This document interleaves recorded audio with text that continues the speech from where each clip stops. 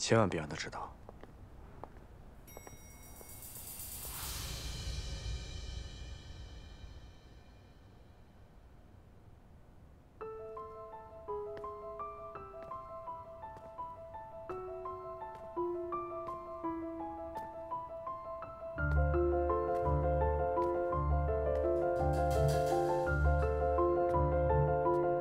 你别误会，尚豪，不是程志远，我告诉你，你听我说，这事儿跟他一点关系都没有，跟他没关系。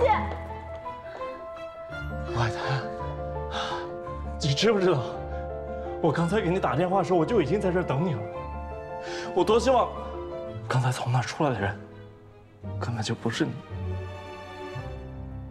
就算我跟小陈聊点私事，不想告诉你，这能说明什么呀？ 说明什么？尚豪，跟他说点事儿。你自己看，啊，这些照片能说明什么？这是我妈之前发给我的，这些加在一块能说明什么？你告诉我。我以前告诉我自己，不要什么事情都相信，但是我今天亲眼看到。 你知不知道我跟严小晨已经结婚了？她是我老婆，我是她丈夫。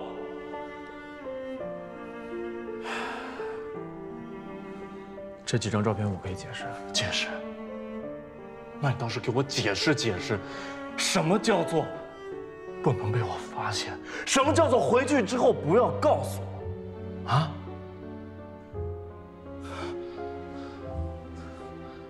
我知道小陈是你的老婆。 但好像不是所有的事情都必须要告诉你吧？人都需要隐私的，有些事情知道了对大家都没好处。程志，你不要总是摆出一副比我更加了解小小的样子，你这种样子特别恶心，你知道吗？啊！尚豪，还手啊！尚豪，我求你，你还手啊！你敢有本事还手啊！你干嘛以前还手？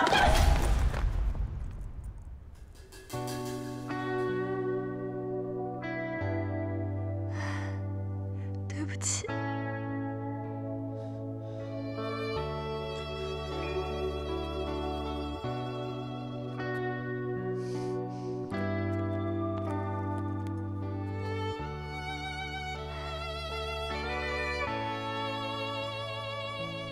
小陈，我们回家吧。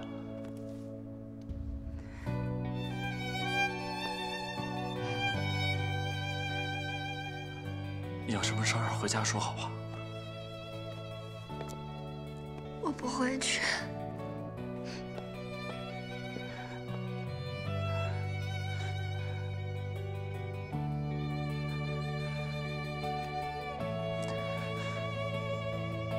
对不起。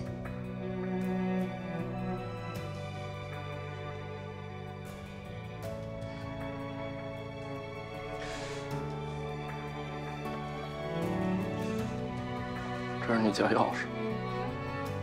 行，你不回去，我钱还给你。你那个家，我不会再回了。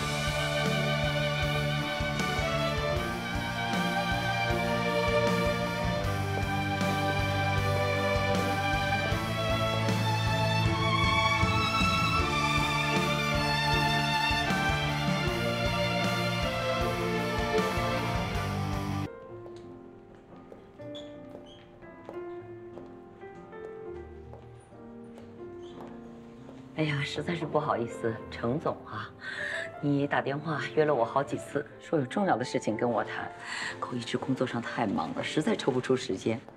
本来应该请你去公司的，希望你不要介意这个环境。有什么事情说吧。既然侯总都这么说了，那我就开门见山了。其实我只想知道，你反对沈侯跟严小晨在一起的真实原因到底是什么？哎呀，我真的是没有想到，你约我来谈，是谈我儿子情感的问题。那也好，我也就直接回答你，他们两个在一起不合适，门不当户不对，你觉得这理由还不够充分吗？充分，很充分，但充分到步步紧逼，不惜毁掉儿子的前途，也要拆散他们，这就不太正常了吧？你说什么呢？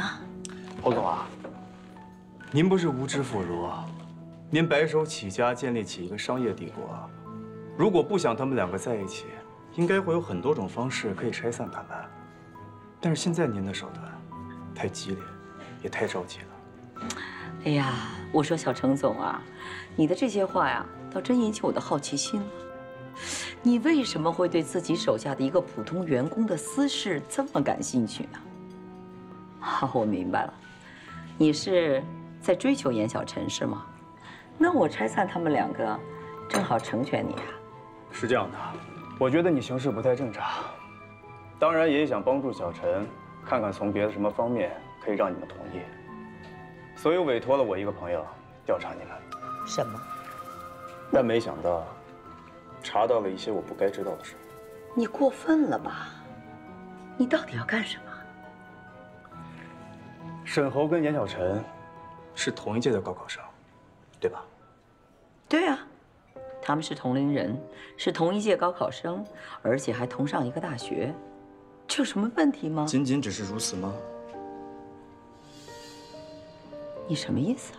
我希望您不要误会，其实我来这儿的真正目的，就是希望你不要再阻止他们，让他们幸福的在一起，给他们祝福。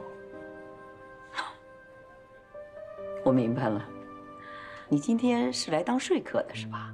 而且代表严小晨一方。但是小程总，有一点你必须明白，他们俩将来走不走到一块儿，那是他们自己的事情，跟你我没有太大的关系，尤其跟你。侯总，看来你还是不相信我已经知道全部了。你是在威胁我吗？当年沈侯的高考成绩根本不如严小晨，但他却能考到华大的国际贸易系，而严小晨最后却掉了档。这是为什么？这是因为你侯总找人在中间动了手脚。你不要再说了。我不说就可以当这些事情没有发生过吗？就算你说的都是真的，我现在就想知道，你为什么要这么做？你这么做的目的何在啊？啊？严格意义上来讲，严小晨是破格录取的，因为他的分数和志愿没有任何问题，就算被顶了名额，查下去，学校也只会让他入学。接下来发生的事情，还让我继续说下去吗？接下来的事情，我告诉你吧。我当年托人找了招生处的老师，希望找一个人跟沈侯调换一下专业。可是不晓得怎么搞的，阴差阳错出了岔子，怎么就让严小晨调档了呢？更离谱的是，他的爸爸不依不饶，执意要找学校讨个说法。结果没想到，路上出了车祸。我就是想不明白，真是造物弄人呐！为什么偏偏到现在，让严小晨跟我儿子走到了一块儿？沈侯知道当年发生的事吗？不，他不知道，他什么都不知道。我相信严小晨和他母亲是绝对不会原谅我们沈家的。所以你明白吧？为什么到现在我想尽办法就是要阻止他们两个在一起？我就怕日后万一他们生活在一起，早晚他们会知道事情的真相，那怎么办？两个人非痛苦死不可。与其那样的话，长痛不如短痛，还不如让他们现在就分开。我已经无意当中对他们家造成一次伤害，我不想让他们母女两个再受第二次折磨。我的心情你能理解吗？我情愿做恶人，我情愿牺牲我儿子的幸福，我情愿让我儿子恨我，我都不能让他们在一起，你明白吗？您说的我都明白，但现在已经晚了。他们不会因为你的阻拦而分开，不光是您，任何人都不行。为什么？因为他们结婚了。不可能，这是不可能。看来我猜的没错。沈侯是瞒着你，跟小陈秘密登记结婚的。总而言之，现在不管是我对小陈，还是您对沈侯，我们能做的就是什么都不要说，也不要刻意阻拦，否则我能被你的行为逼着去查明真相，他们也一定可以。现在我们唯一能做的，就是把这个秘密封存下去。只要永远不让他们两个人知道，就不会有事。但愿如此吧。我已经都知道了。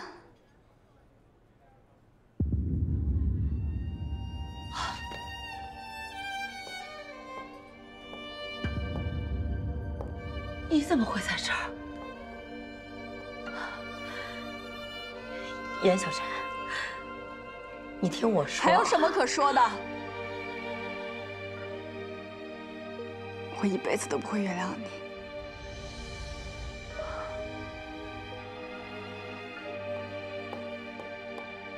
杨晨，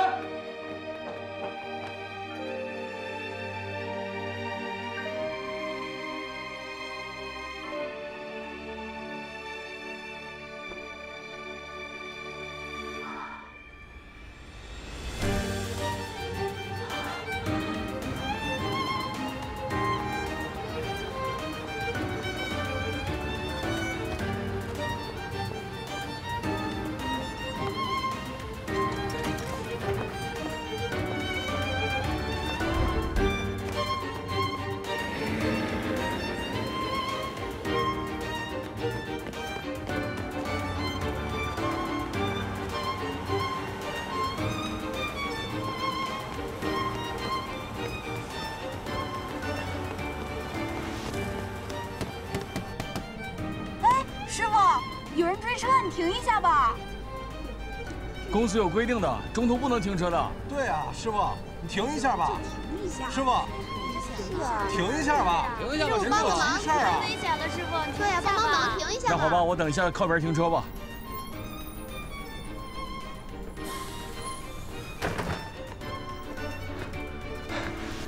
是吧？谢谢。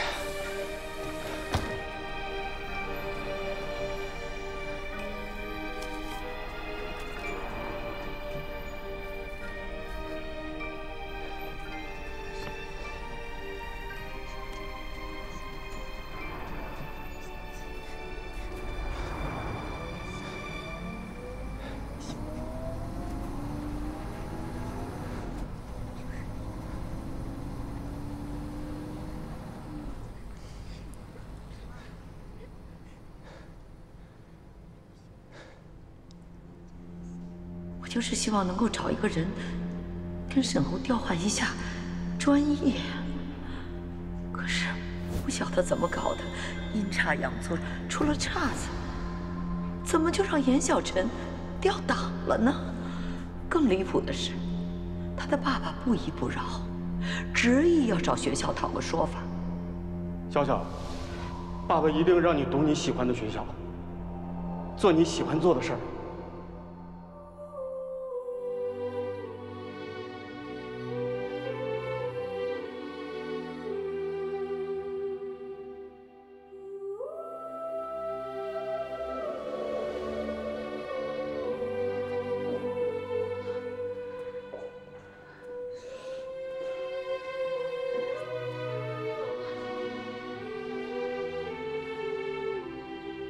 人死不能复生，节哀顺变吧。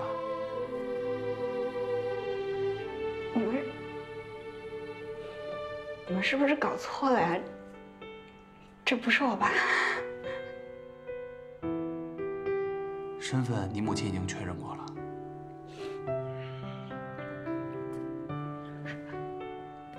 不可能，不可能！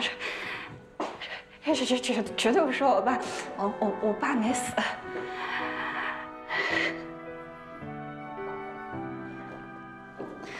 姑娘，你要是想哭就哭出来吧，哭出来舒服一点，啊。我为什么要哭呀？我哭，就承认我爸死了吗？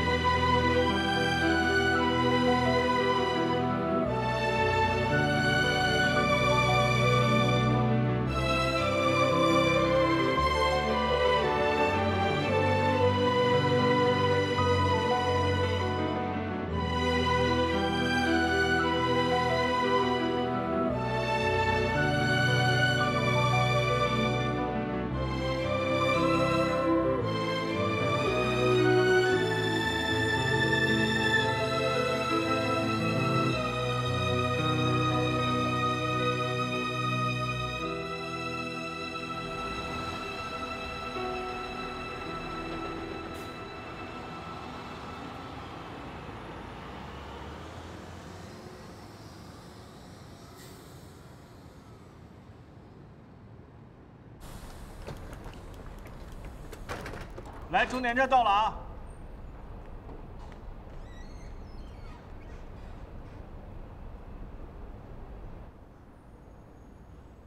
下车吗？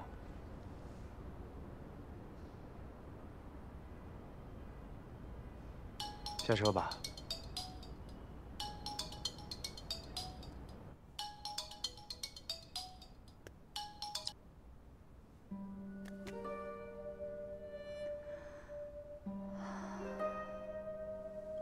下车吧。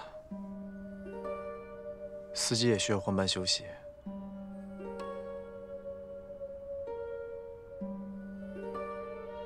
就算你这个样子，躲在车里不说话，它也不会形成一道屏障，帮你来抵御外面的世界。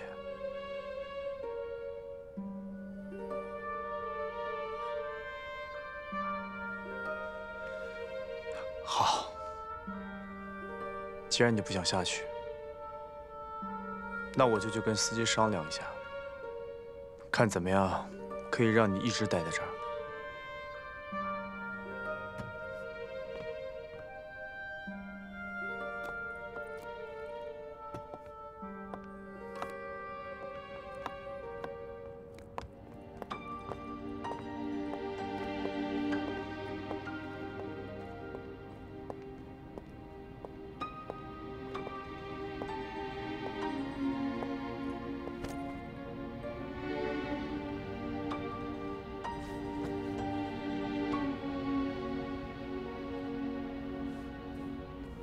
你还没吃饭，饿了吧？我带你去吃点东西。我给老李打个电话。我求你了，别管我了，你走吧。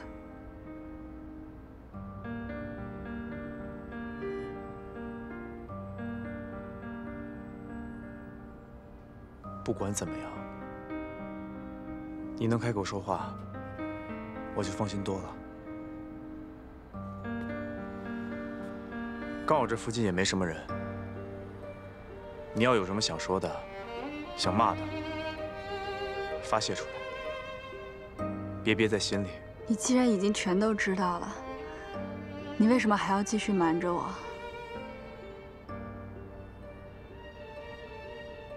我只是觉得，有的时候就算你知道真相，但不一定换回来好的结果。我只想看到你开心，不想看到你难过。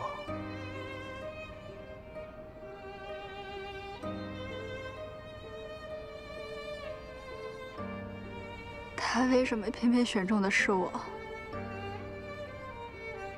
就是因为我们家穷，没钱没地位，所以好欺负，对不对？如果不是因为他的自私，我当年根本就不会钓到，我爸根本就不会出意外。是他间接杀害了我爸，他毁了我们一家。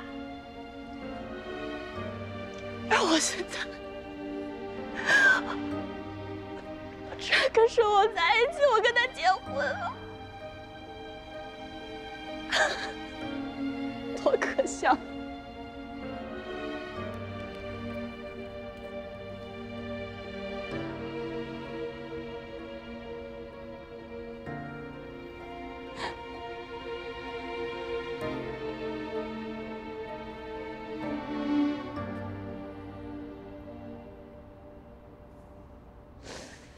都过去了，这一切都过去了。而且当年做错事的人是侯月珍，也不是沈侯。你刚才也都听到了，沈侯他跟你一样，当年只是一个孩子，他什么都不知道。所以这件事情，你最好不要告诉他，否则的话，他会跟现在的你一样，自责跟痛苦。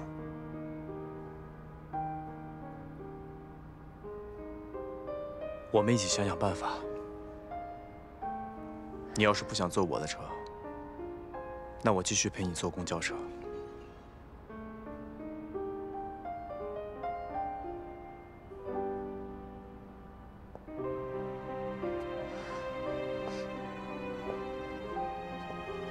你知道我要去哪儿吗？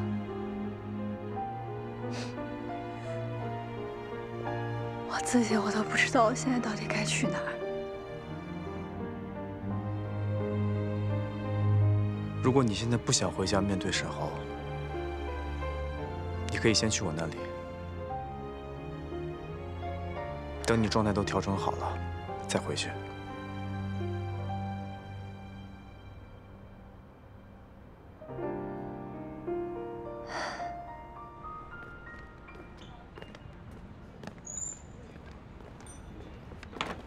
哎呦我去！还我！等会儿，你等会儿。打包这么多啊！你这典型薅公家羊毛，知道吗？占便宜没够。我告诉你，我可是给了钱了，而且哥们儿今天啊，特意做了2道我新学的菜。哎呦，我呸！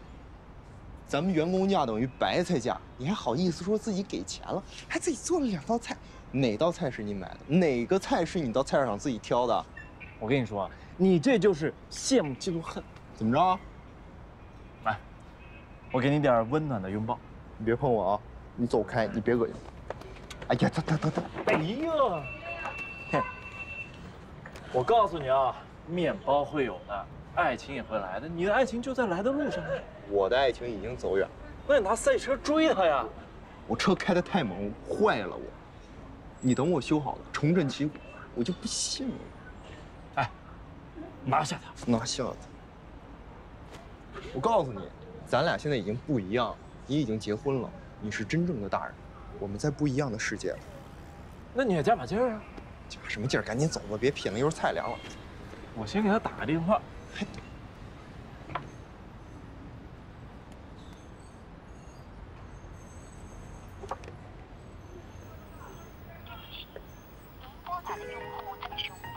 哎，不接你电话了，不理你了，是不是？我告诉你，他肯定是在忙。我不跟你说，我走了。你走吧你。慢点骑啊！回去吧。哎呀，这孩子终于长大了。幸福刚刚来敲门，我不曾过问，迎来温柔的春，心口却好一阵的疼。点在空房间的灯，它渐渐不受冷，留下一束光给抱紧的我们。回忆翻成了旧账，嘲笑我愚笨，不再找你责任，对自己多狠，不敢承认的做人，爱情啊我不够深厚的坏人，坏的好人，怎么区分？小小，活在过去的人如何对自己诚恳？诚恳对每份爱认真，小小还不够单纯。凭什么我们都很适合？回忆就来否认，是不是想要珍贵，只能拒绝每一个可能？时间它眷恋再残忍，也不愿喊疼。你究竟是好人坏人？我是否幸存？若算了能够代替原谅，不必为我着想，请你先行离开，别让我的坚强证明我有多么很心肠。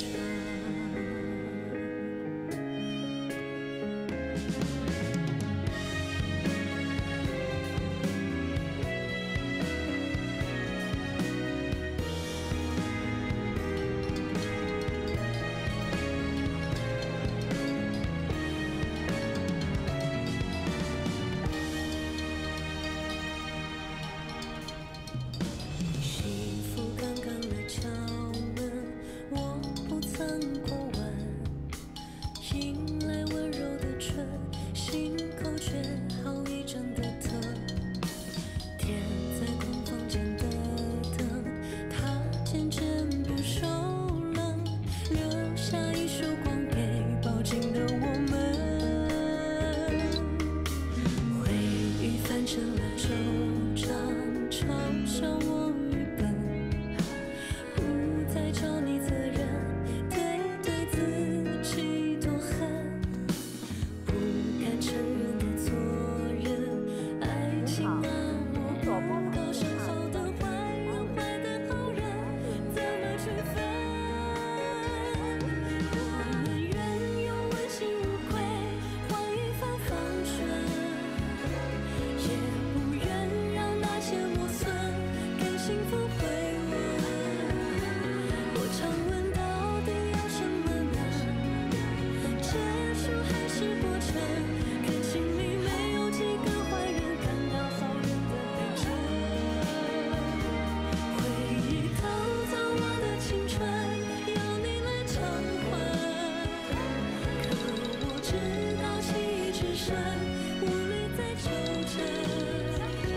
生离死别已经历难，只剩下这份爱，足够支撑我们，直到肝肠寸断，到我们不再计较遗憾。好的坏的，我会一律承担。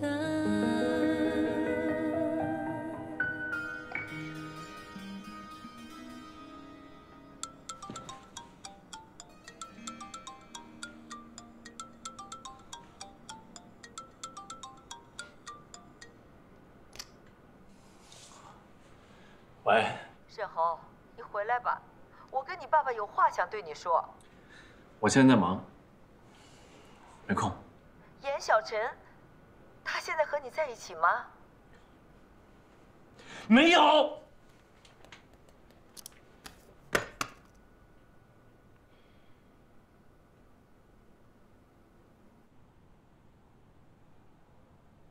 吃吧，吃饱了才有力气想事情。你要是没什么胃口的话，我再去煲一个汤。不用了。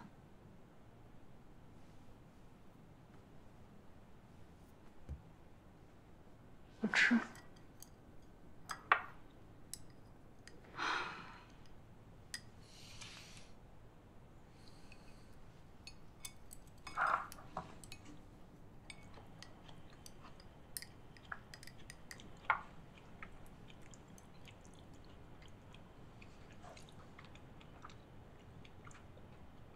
我觉得你说的对，这事儿我不能让沈浩知道。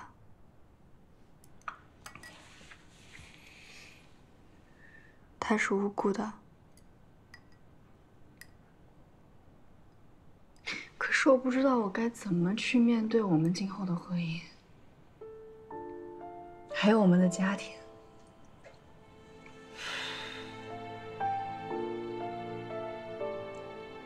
骗得了沈浩，我骗不了我自己，我也骗不了我妈。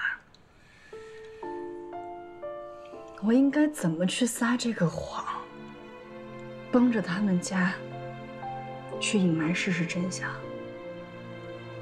应该怎么做？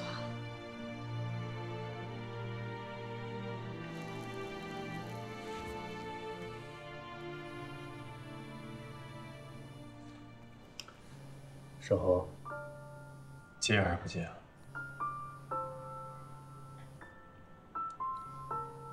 你接吧，你告诉他你没有和我在一起。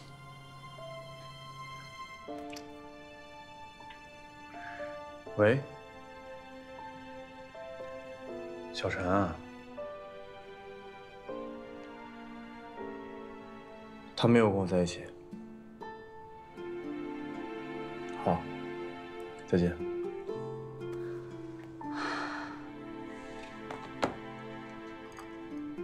谢谢。你要一直让他这么担心下去吗？你如果一直不接他电话的话，他可能会疯的，就像上次一样。我觉得不管怎么说，至少先度过今晚吧。你听我的，先把手机开机，给他回个电话，就说你在跟客户吃饭，吃完了就回家。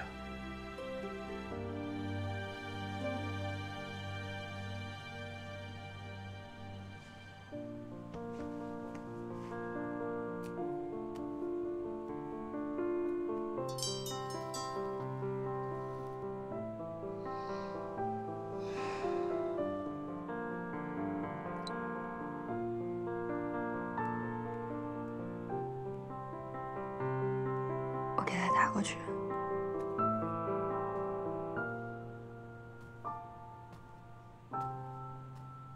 喂，沈浩。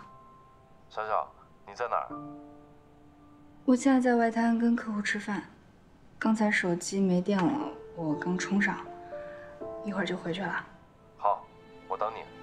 嗯，拜拜。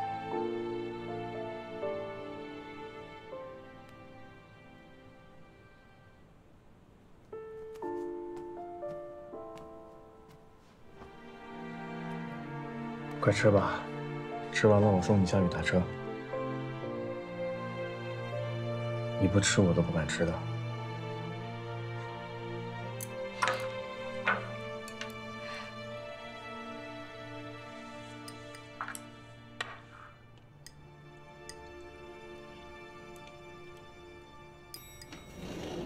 记住啊，回去以后跟沈浩什么都别说，千万别让他知道。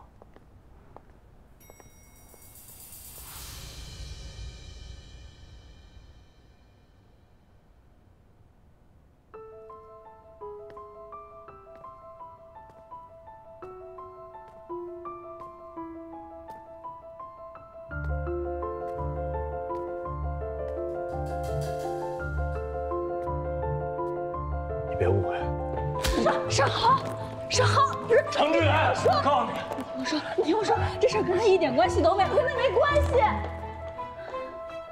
外滩，你知不知道，我刚才给你打电话的时候，我就已经在这儿等你了。我多希望，刚才从那儿出来的人，根本就不是你。就算我跟小陈聊点私事，不想告诉你，这能说明什么呀？说明什么？沈豪，跟他说点事儿。你自己看，啊，这些照片能说明什么？这是我妈之前发给我的，这些加在一块能说明什么？你告诉我。我以前告诉我自己，不要什么事情都相信，但是我今天亲眼看到，程志，你知不知道我跟严小晨已经结婚了？她是我老婆，我是她丈夫。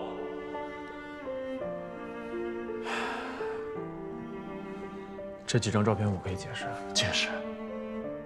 那你倒是给我解释解释，什么叫做不能被我发现？什么叫做回去之后不要告诉我？啊？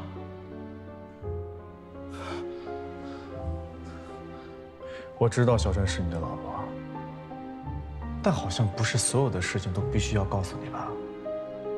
人都需要隐私的，有些事情知道了对大家都没好处。程志，你不要总是摆出一副比我更加了解小小的样子，你这种样子特别恶心，你知道吗？啊！沈豪，沈豪，还手啊！沈豪，求你！你还手啊！沈豪，你更有本事还手啊！你干嘛讲话呢？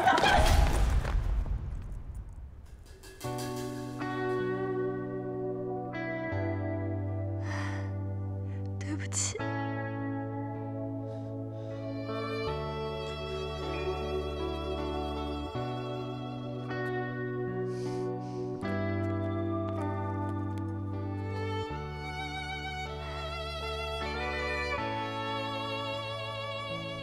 就让我们回家吧。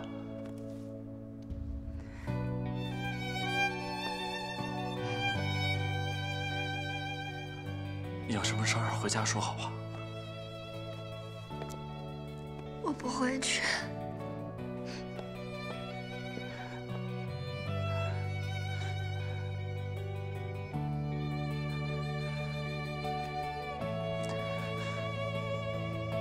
对不起。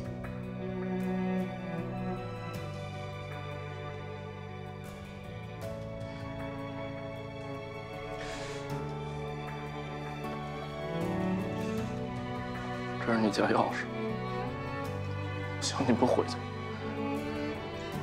我现在还给你，你那个家，我不会再回了。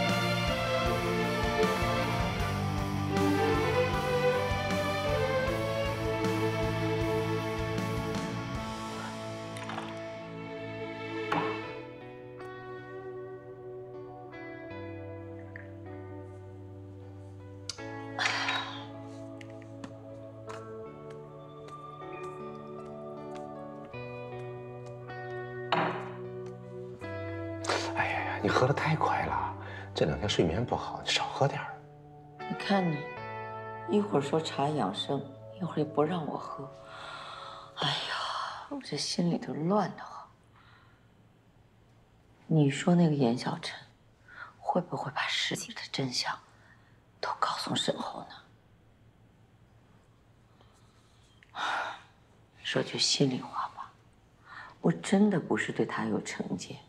哼，在公司看到他第一眼的时候，我还蛮喜欢这个女孩子的。可是当我看到她的简历，越看我越害怕，我越来越觉得她就是沈后顶替名额的那个女孩。我心里难过啊，可是没有办法。我就怕万一他们两个走到一起，将来有一天发现了这一切，那两个人更痛苦啊，对吧？沈侯，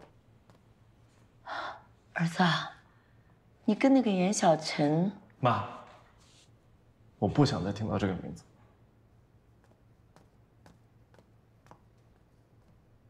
哎，这是……严小晨没有告诉他事实。你怎么知道？你看他对咱们那个态度啊，他一点都不记恨我们。那他为什么不告诉沈侯呢？严小晨可能跟我们的心情一样，不愿意让他受到伤害，想保护他吧。哦，哎呦，你说说，他要真是能把这个秘密严守一辈子就好了，永远不要告诉咱们儿子，那样我们就没有反对他们两个在一起的理由了，是吧？毕竟是咱们害了严小晨他们家嘛，对吧？我还想喝茶。听话。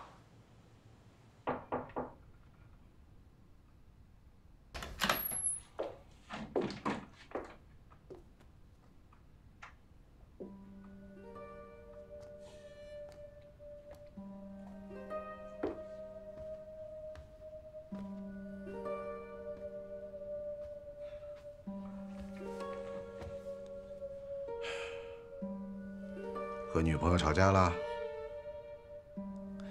如果是因为你妈妈给你发的那几张照片，我们可以做出一些解释。其实我们误会小陈了，那些照片拍摄的时候，角度是有一点问题的。我和你妈妈也是刚刚才知道的。这不重要。是，这不重要。所以我和你妈妈觉得，这个女孩也没有什么不好的。如果呀，她能够原谅我们所做的一切，包括以前我跟你爸爸不再反对你们两个在一起，是我们会对她像自己的未来的儿媳妇一样好哈。对，我们已经结婚了。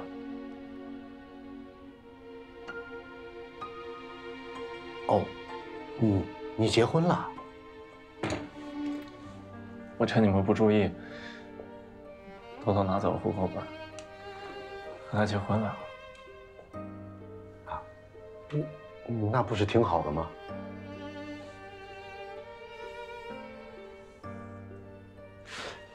但是我刚才发现了，他在城市人家，而且我拉他，他竟然不跟我一块走。那你有问他为什么吗？没有。哦，是这样啊。既然你们都结婚了，那就是小两口了呀。小两口有什么事情说开了不就行了吗？是啊。爸爸，你们能不能先出去？我想一个人静一静。孩子，妈跟你说。哦，我和你妈妈先出去啊，让她自己待会儿。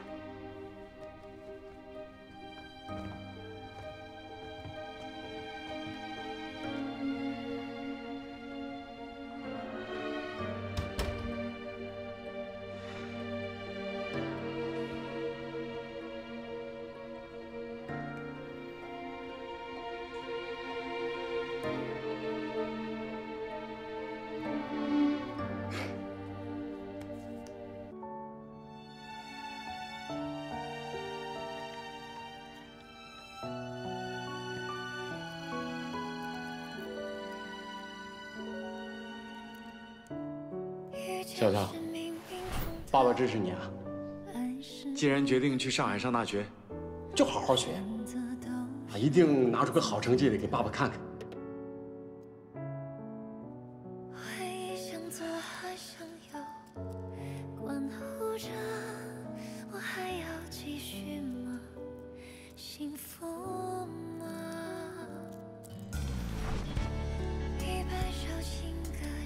不开心的时候，吃个糖。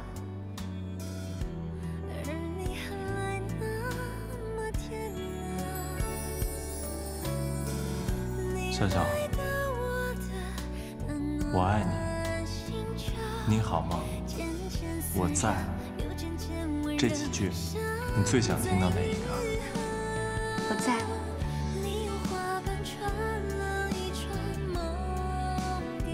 看什么？我在看我这一生中最美的景色。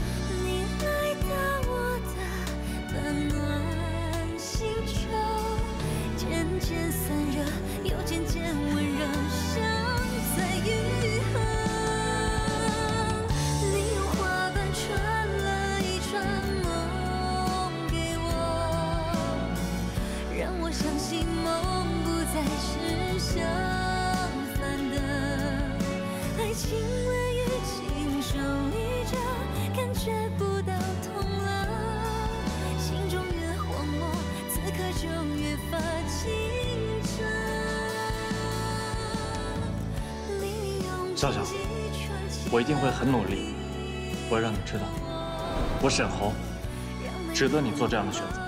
你喜欢的人是我，你想嫁的人是我，任何人都不会让我们分开的。嫁给我吧，我爱你，老婆，老婆，老婆，老婆，哎，老婆，我们结婚了，我们结婚了，现在是他的人了，我们结婚了。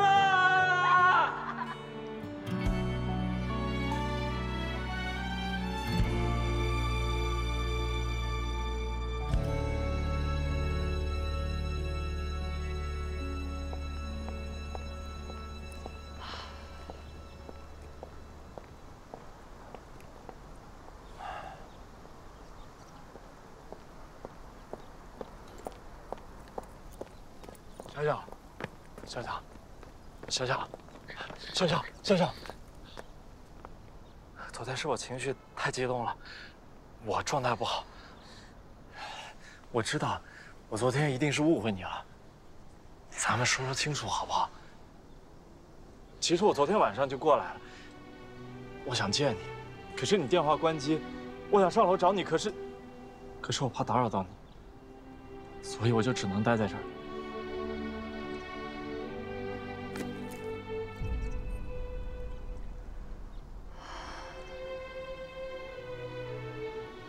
说对不起的人不是你。小小，什么意思啊？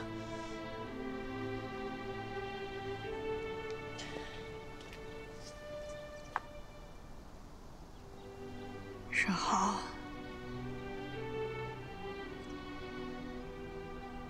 你妈的反对是对的。从一开始，我俩在一起就是个错误，我俩根本就不合适。小小，我知道我妈过去有很多做的很过分的地方，但是我妈昨天晚上都跟我坦白了，她跟我说了第一次去找你说了些什么，第二次去公司找你又说了些什么，她都跟我说了。她还说，只要你能原谅他们以前所做的一切，她今后会竭尽所能的对你好。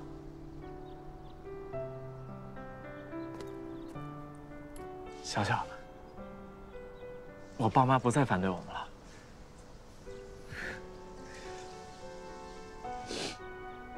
你妈只跟你说了这些啊？说这些难道还不够吗？小小，现在只要你跟我说清楚，昨天晚上你为什么在程志远家待到那么晚？你们到底聊了些什么？干了什么？你只要跟我解释清楚，我都没事了。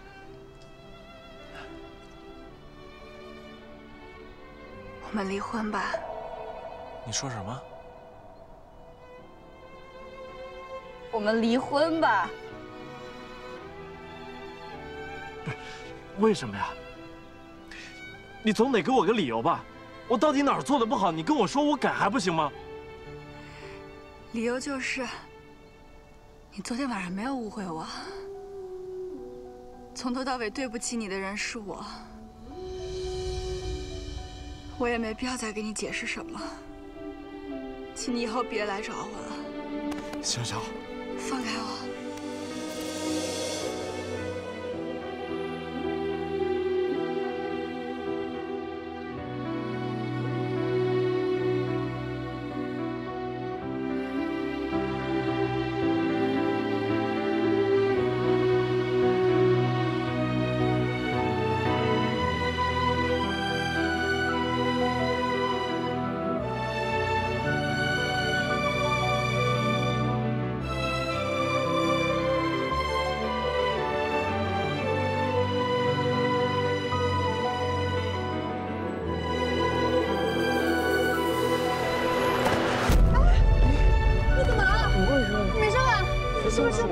快送医院吧！身体不舒服，你脸怎么这么白啊？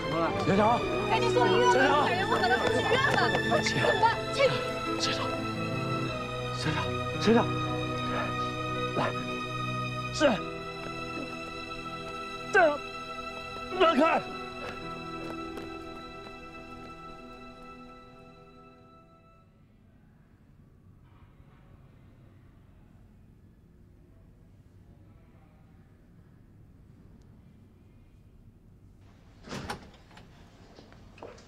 谁是严小晨的家属啊？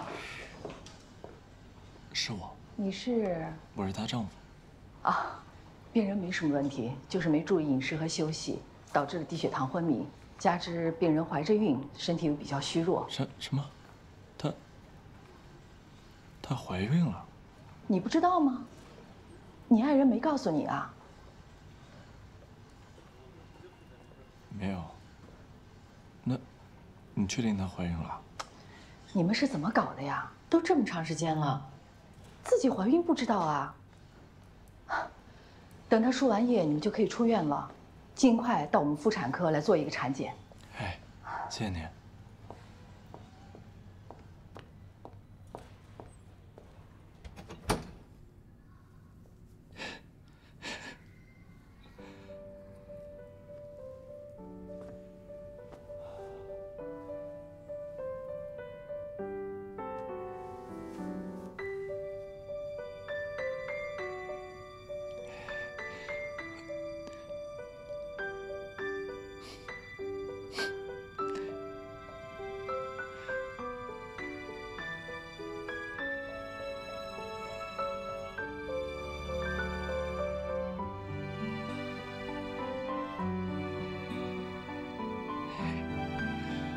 小小，我们有孩子了！我的天哪，我们有孩子了！男孩还是女孩啊？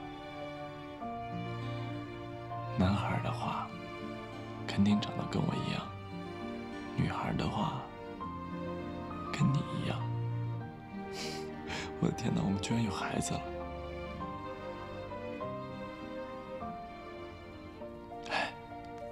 你醒了，小小。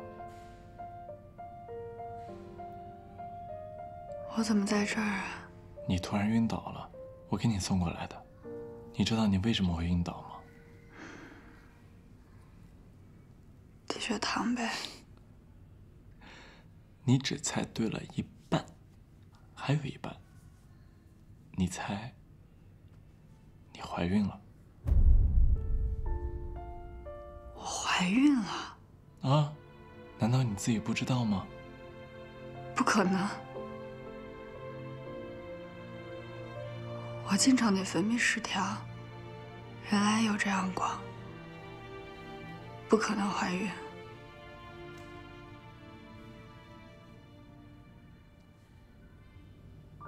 小巧，你是不是还在跟我赌气呢？是不是我昨天误会你？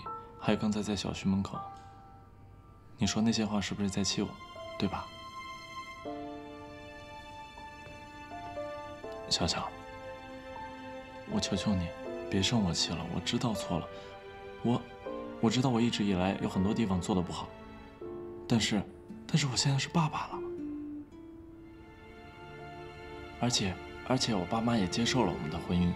我想，你现在应该搬到家里来住，这样怀孕特殊时期嘛，我爸妈也好照顾你，对不对？到家里来住。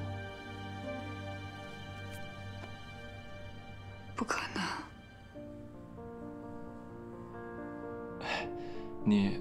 你是不是又累了？那你再睡会儿。输完液了我再叫你。啊？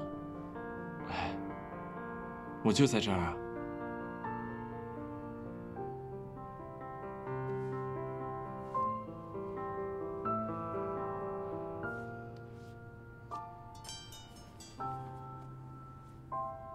在家休息吗？身体如何？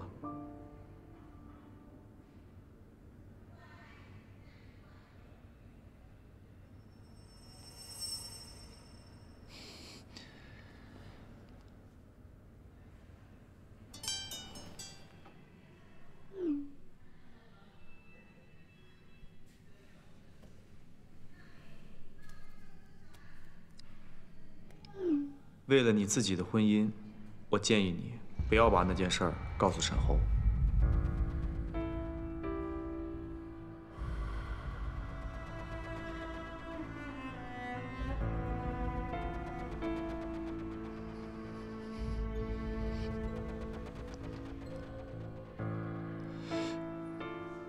小陈，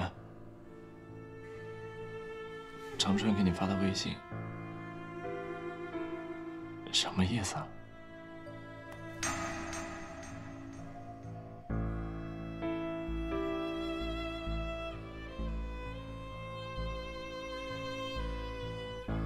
你觉得是什么意思，就是什么意思。我只相信你说的。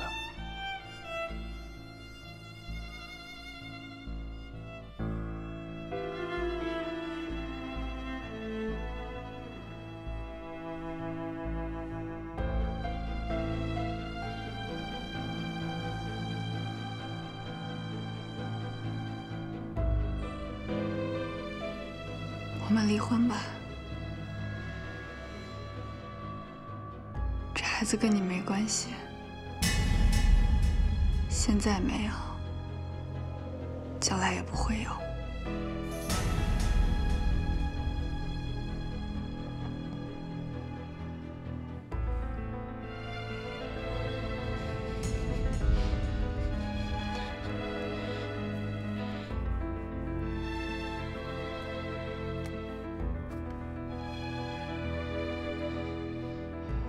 小陈，你终于承认了，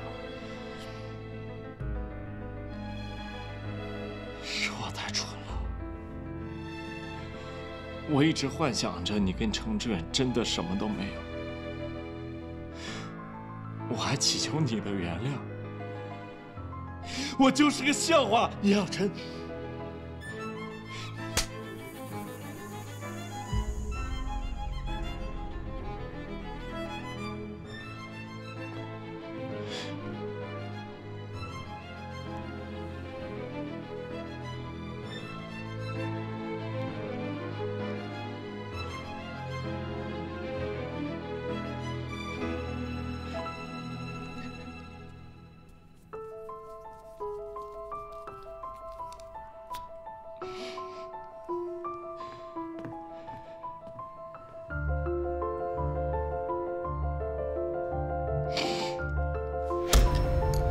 您去离婚吧。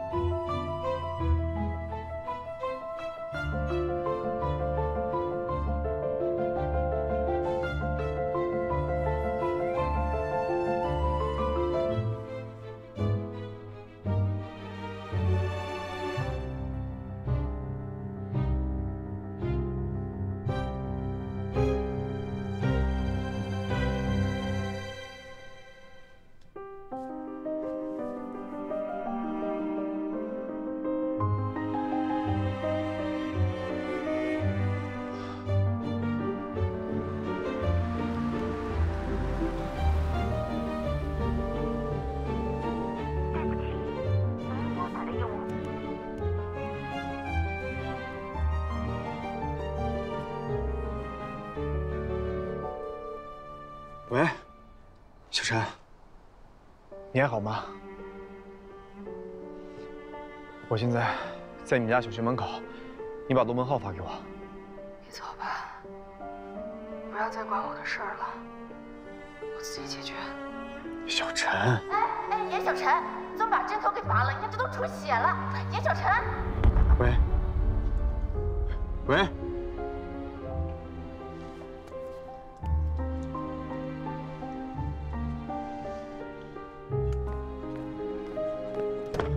老李，去最近的医院。好。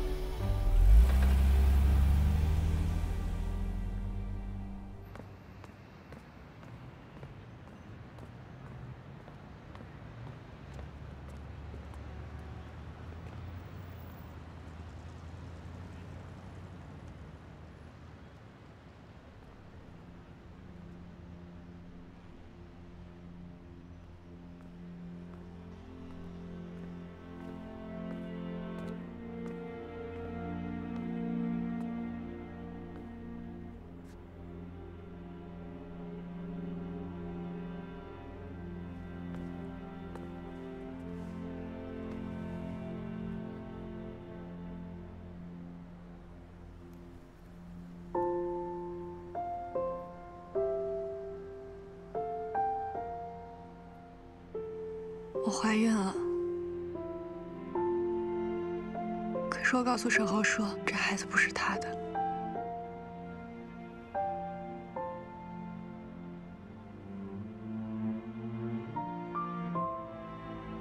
为什么这么说？我如果不这么说，他是不会死心的。我怎么就跟他成为了一家人？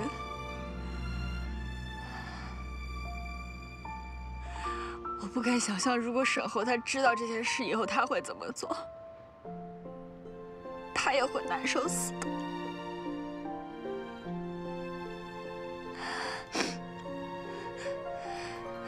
所以我与其让所有人都痛苦，我还不如自己先结束这段感情。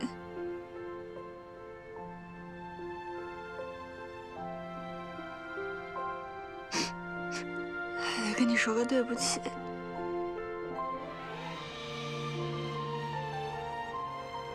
他误会我俩的关系了。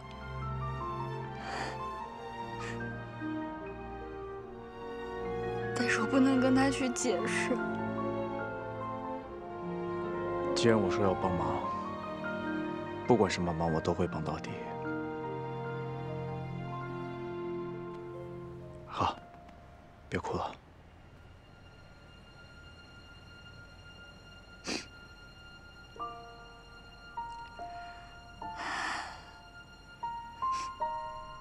你明天能陪我去趟民政局吗？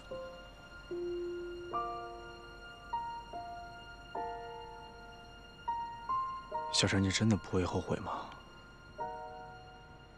毕竟沈侯是孩子的父亲，你要真的离婚了，孩子怎么办？我也不知道。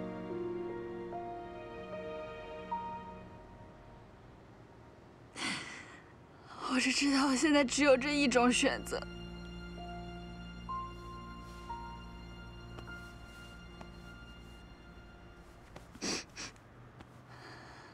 没事啊。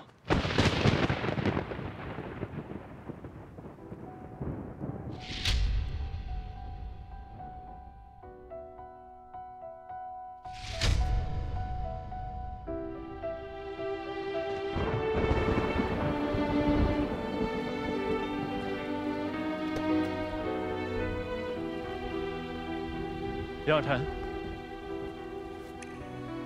让新欢陪着和旧爱离婚，你可真行。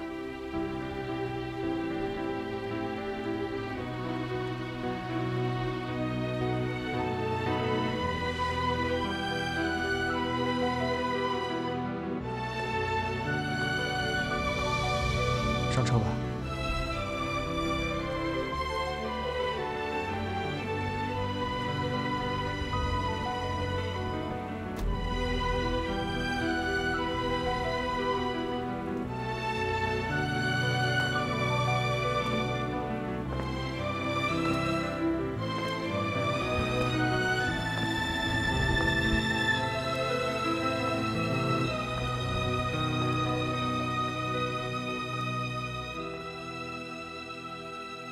我准备啊，为中老年人设计一套服装啊。现在啊，这个像咱们这个年龄段的人，很多人都不会穿衣服。但你这个颜色会不会太鲜艳了？这个颜色不好吗？你看我这个。回来了。回来。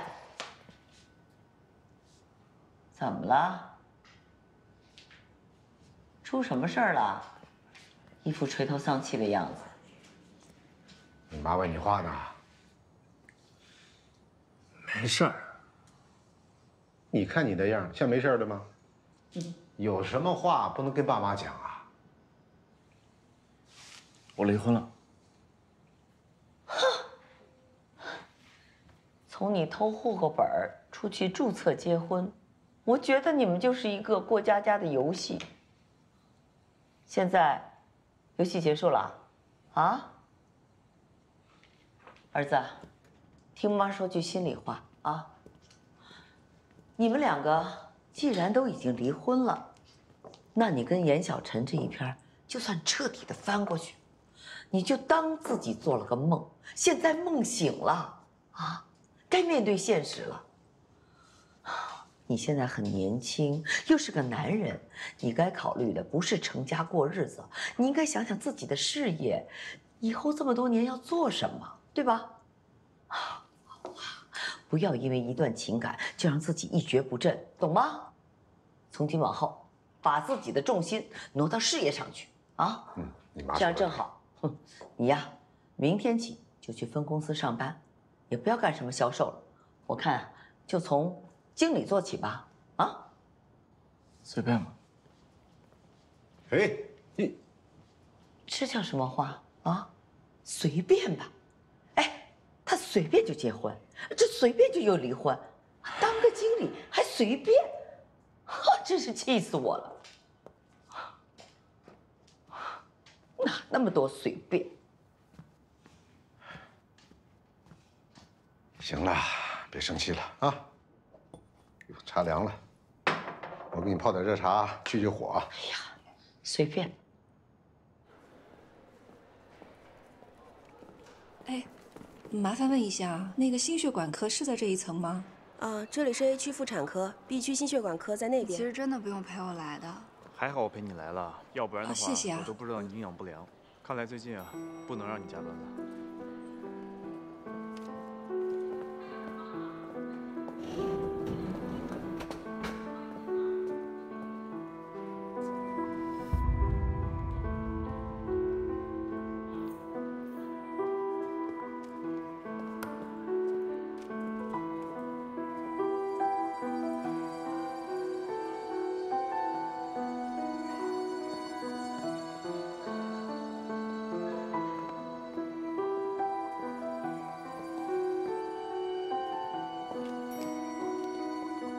单子出来了，你看一下。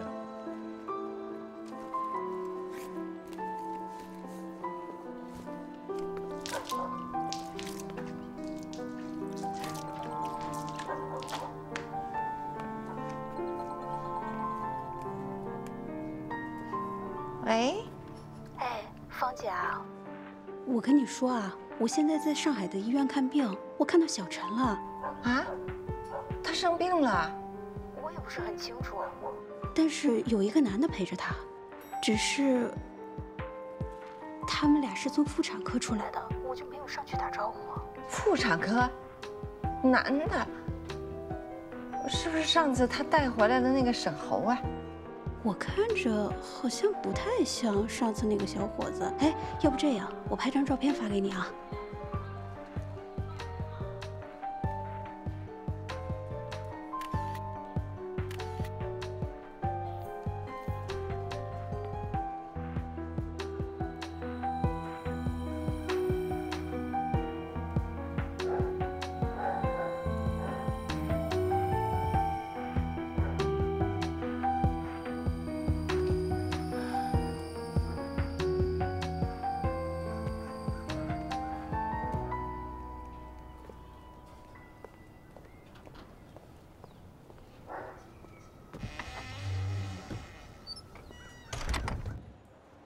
喂，妈，你在哪儿呢？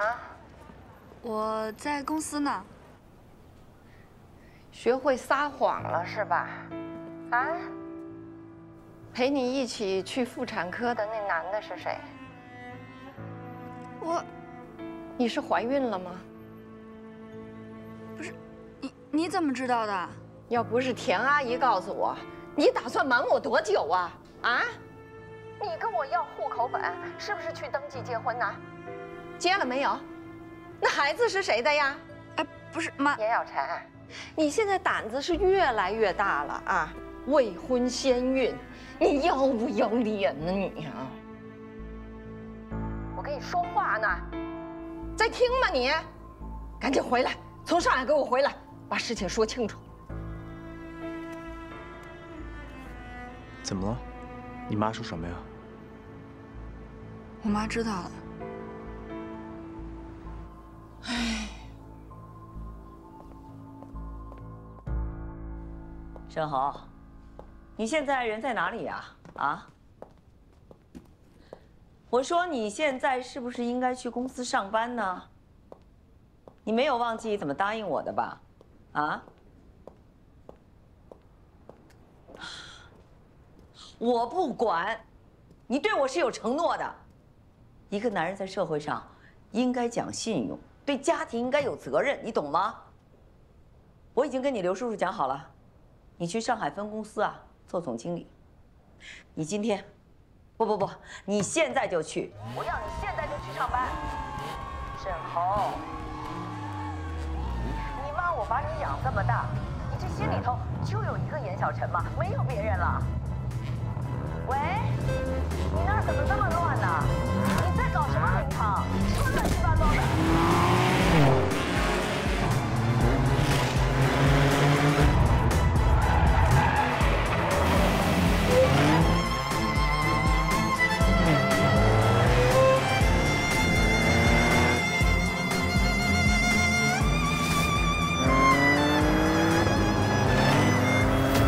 雨神，你这哥们行不行啊？我看他状态不太对了，别出什么事儿了。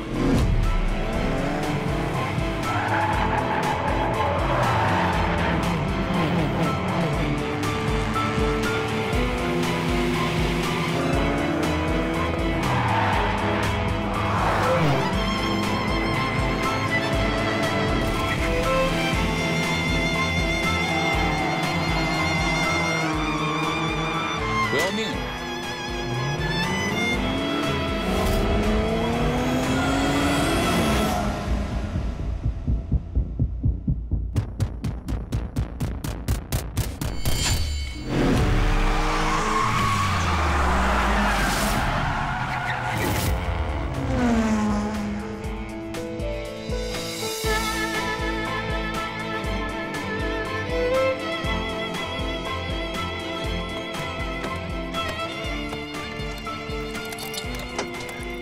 下车，再来一圈，再来一圈个屁，你都不行。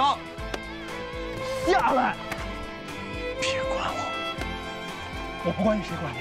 现在怎么了？天塌了，没严有辰你不活了。我说了，别管我。还有，别提他，行，沈恒，我不管你，谁能管你？这么多年兄弟白做了。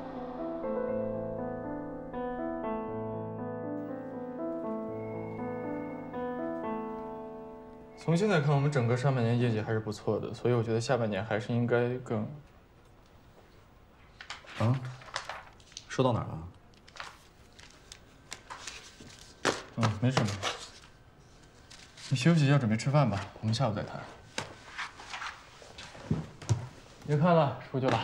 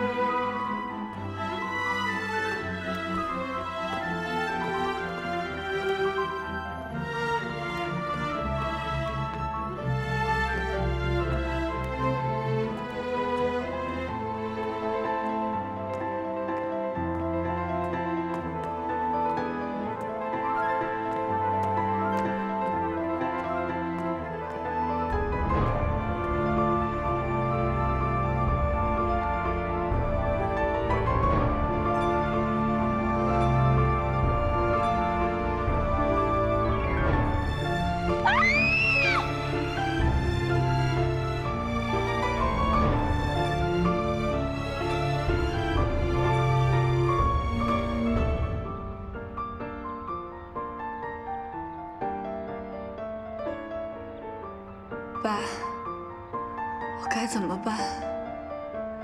我到底该怎么办？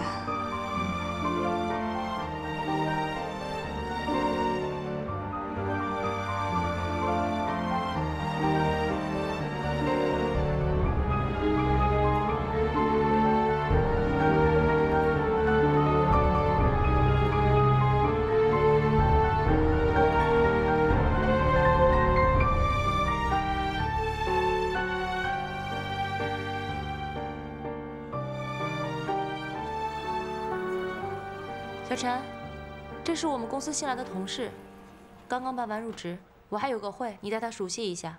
Cindy 姐，我想下午请个假。你这2天怎么了？状态那么不好。我劝你不要因为感情的事情耽误工作。下午把事情解决清楚，明天开始打起精神来，好吗？好。来，星辉，那是你位置。她叫 Cindy 是吧？说话像爆豆子一样，你都不知道我刚刚紧张死了。这儿，没事儿，你熟悉了她，你就知道她人很好了。我一会儿还有点事儿，我就今天不能带你熟悉公司业务了。啊，好，没事，你忙你的。我就是想中午请你吃个饭，谢谢你的。那就下次吧。好，李辉，哎，这是我大学同学刘星辉。你好，见过见过。我还有点事儿，我得先出去，就麻烦你帮我带他熟悉一下公司业务，好不好 ？OK， 没问题。不，你去哪儿？私事儿。哎，陈总，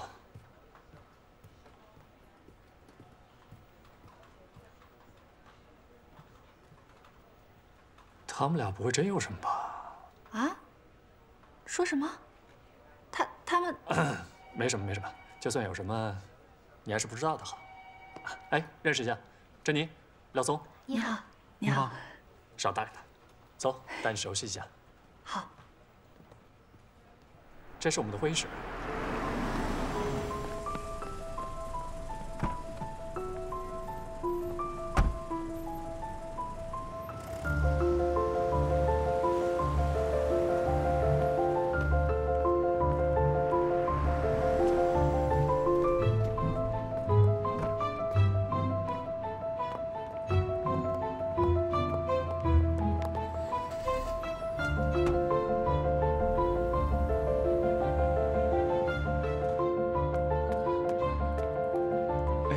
不好意思啊，不好意思，不好意思，大老爷们儿等个电梯还插队，你好意思吗？不好意思啊，对不起，着急。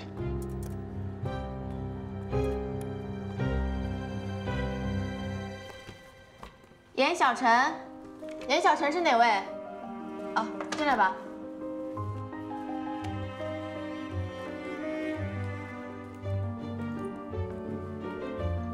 等一下，等一下，等一下，等一下，来，你上。谢谢啊。来，我帮你拿。谢谢，谢谢。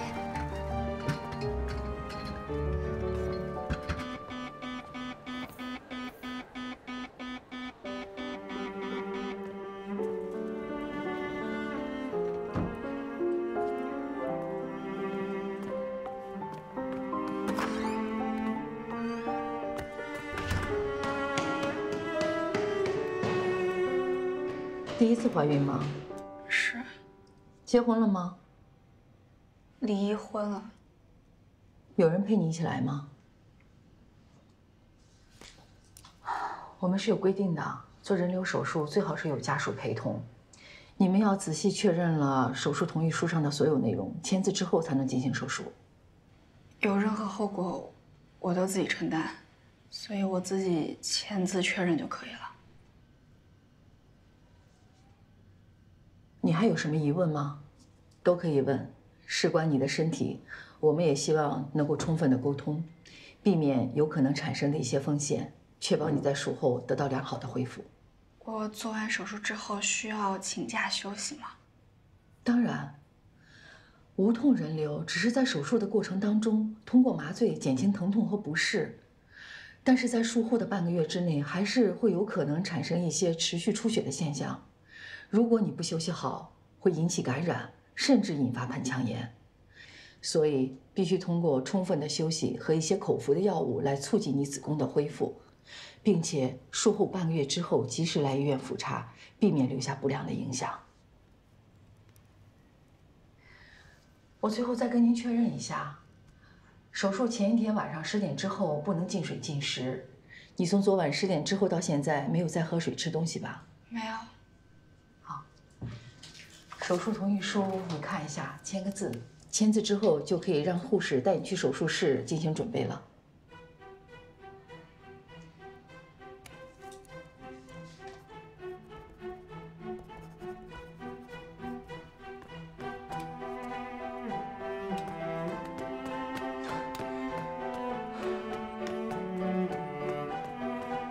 干什么呢？男士止步。 对不起啊，护士，不好意思啊，我问一下，这里面有没有一个病人叫严小晨？请问您是病人的家属吗？我是他朋友。病人的隐私我们无权透露。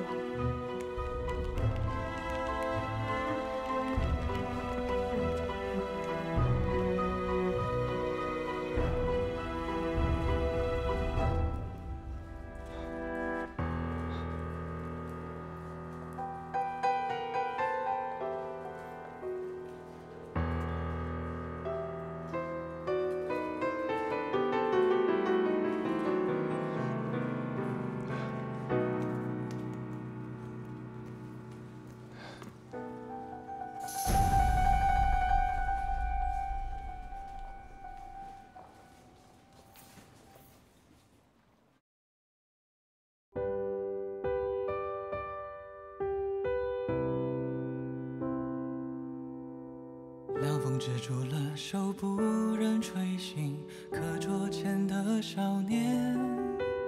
遥远的光影走慢些，未来大把失眠。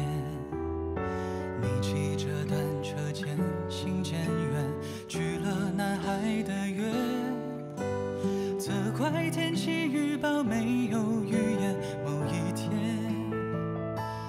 多云的夜，星辰大海，怀揣深渊，追着光亮，每次挫败，给我一记真言。暖暖时光，难免会夹杂一些哄骗人的字节，蒙蔽我们的眼，还相信走过黑夜有明天。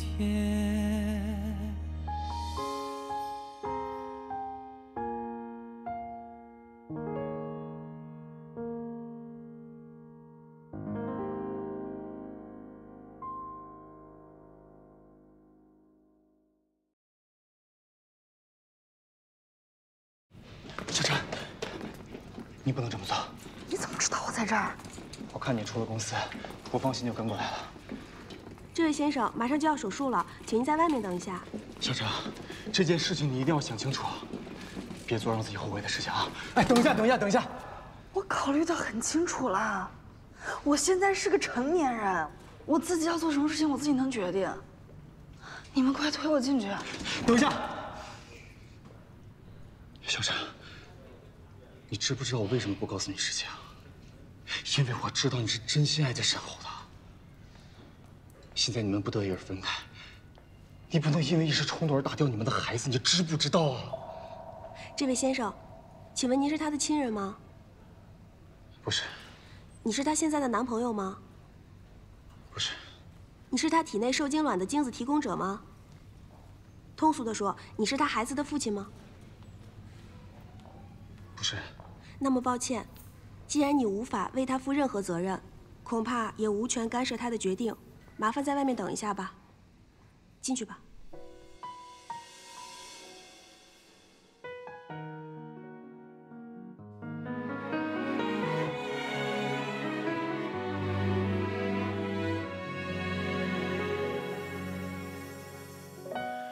我的争执不睡，你累了在天黑，多完美的一对，还是说自以为傻话离开了嘴，代价也许昂贵，什么时候你敢追故事的结尾？有一个缺，十月有一个结，太多人步履维艰，赌一个完结。旧寂寞凭香烟，方向感凭直觉，一半心酸，一半喜悦，推我们到重逢的街。我们是两个半圆，分开走一圈，聚会会作为时间，字里行间。9号桌先生您好，我真的非常诚心的想请您跟我一起吃个饭，地点我已经定好了，时间由您来决定。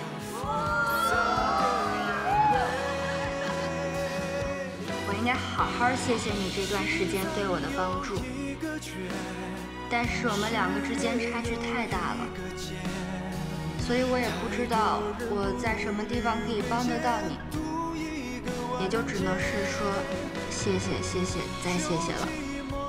希望以后能有机会让我还你这个人情吧。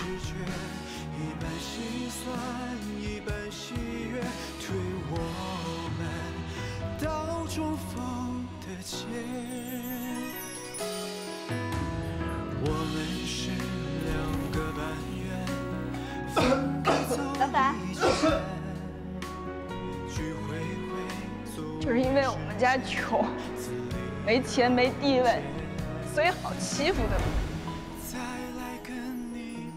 如果不是因为他的自私，我当年根本就不会掉到，我爸根本就不会出意外。是他间接杀害了我爸，他毁了我们一家。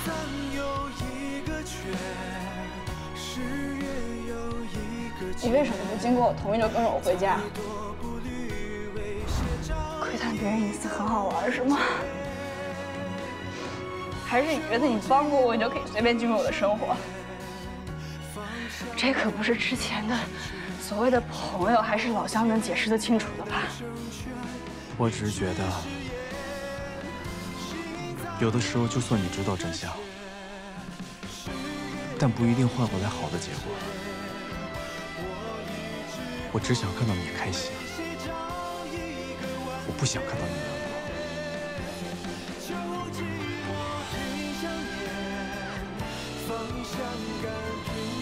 与其让所有人都痛苦，还不如自己先结束这段感情。我只知道我现在只有这一种选择。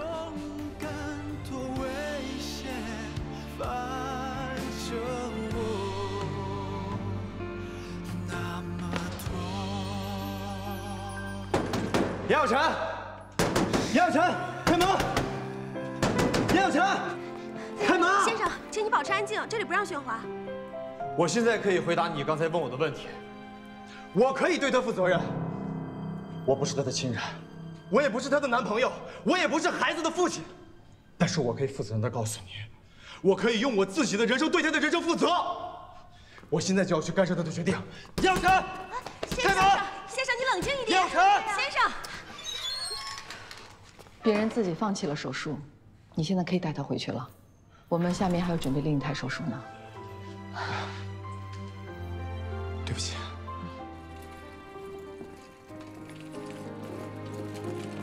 小陈，不好意思，给我们点时间。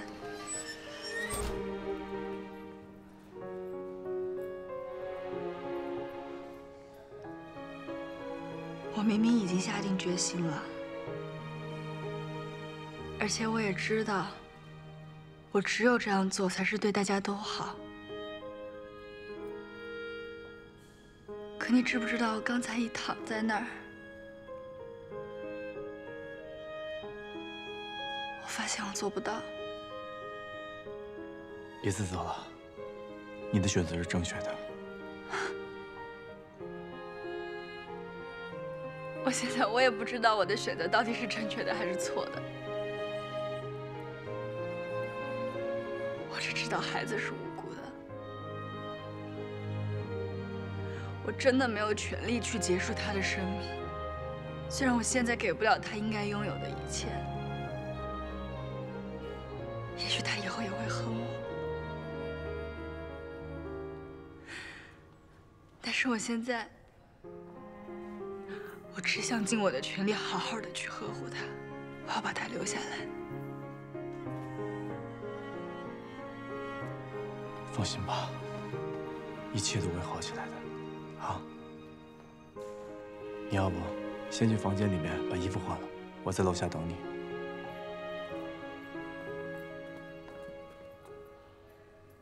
不好意思啊。没事，他真的蛮关心你的。